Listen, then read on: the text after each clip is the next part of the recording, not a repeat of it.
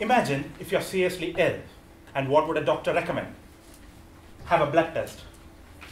What do they do in blood tests? They take a lot of blood, sort out the proteins, and look for specific proteins which can be used for diagnosis.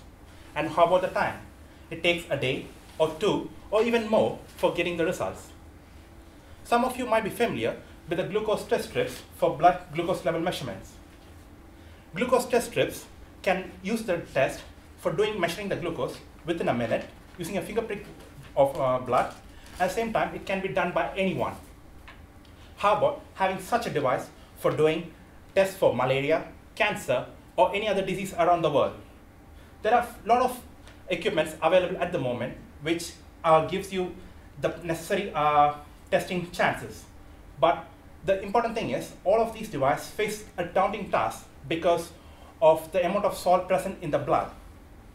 So my work is basically centered on removing blood. Just like how a perfect loaf of bread would require right ratios of flour, butter, salt, and yeast, a device that can do the blood test requires the right amount of salt. Anything above that would make the device not to work. So my research is specifically maintained on retaining the proteins in the blood, whereas removing the unwanted salt from it. How do I do it? Imagine you have a gold ring in your hand and you happen to drop it into the sand. How do you get it back? You grab the sand, put it onto a sieve, the ring stays in the sieve, whereas the sand passes off. The same idea is employed. I use a membrane which is having small pores in it. I pass blood along the membrane. Small particles, such as salt, pass through the membrane, whereas big, large proteins will be held back. These proteins can be conveyed onto an integrated device for doing the blood test.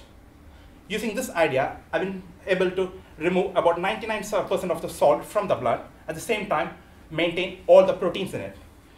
What's more, the results that I obtained during my research, it's not just meant for one particular device.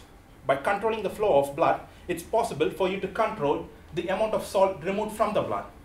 Thereby, you can actually integrate this not to just one medical diagnostic tool, but to a variety of ones. Because using this, it's quite possible for you to do measurements for different diagnostic tools for cancer or malaria or HIV and whatnot.